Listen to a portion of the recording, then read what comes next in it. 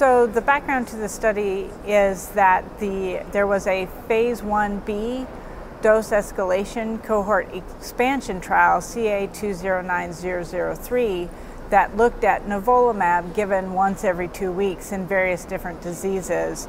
Today I'm going to be able to present the 5-year follow-up in the non-small cell lung cancer cohort. So in this expansion cohort, there were 129 patients with advanced non-small cell lung cancer who had been previously treated from 1 to up to 5 prior lines of therapy. They were randomized to 3 different doses of nivolumab given once every 2 weeks for up to 2 years. The previous efficacy, safety, and 3-year follow-up has been previously published, and this presentation is based on minimum follow-up of 58 months. So what's new is that the estimated 5-year overall survival for this group of patients is 16%. In the past, based on historical controls, what we typically say the 5-year overall survival for this group of patients would have been 4%.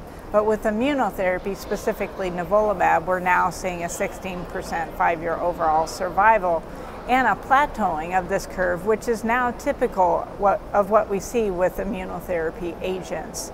Interestingly, we also looked at disease characteristics, and there was no clear disease characteristics or patient characteristics that really stood out to be able to predict, oh, you're going to be the one who lives 5 years and beyond.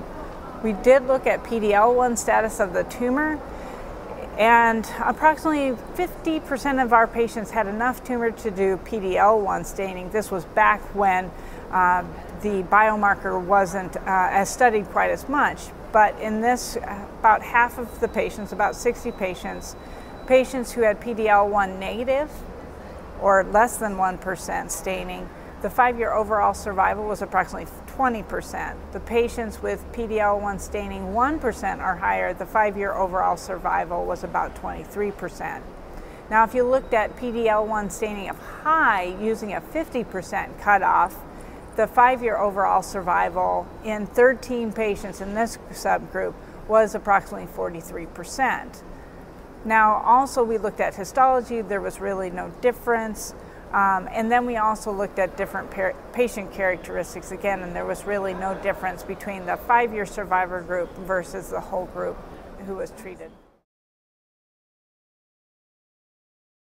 So I think that in this study we stopped at 2 years, and we do have data from the 16 patients that if you do stop at 2 years or even beforehand, the response can be durable for a very long period of time without needing further treatment.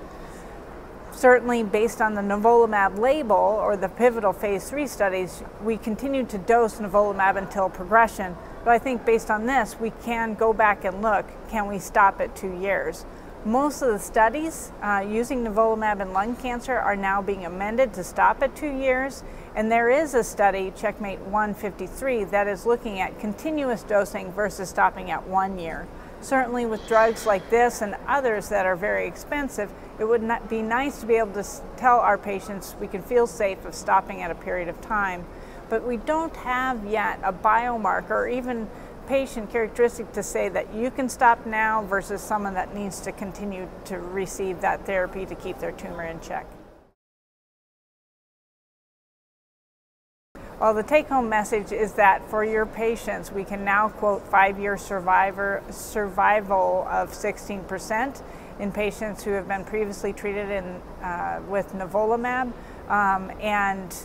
certainly this is something new, and again brings hope for our patients that they too can be alive and well even 5 years from now.